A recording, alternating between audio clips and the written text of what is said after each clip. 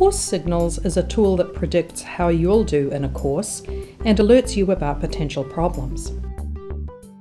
Let's say we're at week 3 in the semester.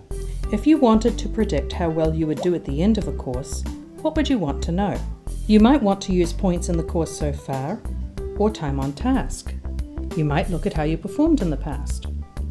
Course Signals looks at these 3 factors and gives you a light, a prediction of how likely you are to succeed in the course. Your instructor may run signals throughout the course. It's up to them to decide how often they run it. When your instructor runs course signals, you'll see a stoplight when you log into Blackboard. It isn't updated in real time, so this stoplight will remain the same until your instructor runs course signals again. Well, unless you get the same color, then you won't notice any difference. If you see a green light, you're on track to do well on the course. If you see a red light, Course Signals predicts that you will need to make serious changes to do well on the course. If you see a yellow light, there is room for improvement. Now here's a really important bit.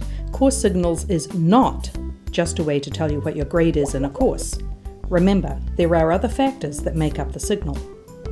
While we're talking about the factors, for the first factor, points, your instructor sets a range for what grades they consider: low risk, medium risk, and high risk of not succeeding in the class. Different instructors will have different ideas of what grade goes with what risk. If your grade falls into the high risk category, you'll automatically receive a red signal.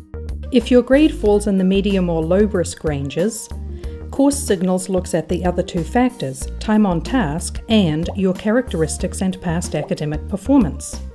It adds those 3 factors together and comes up with a color. And that's how your signal is created.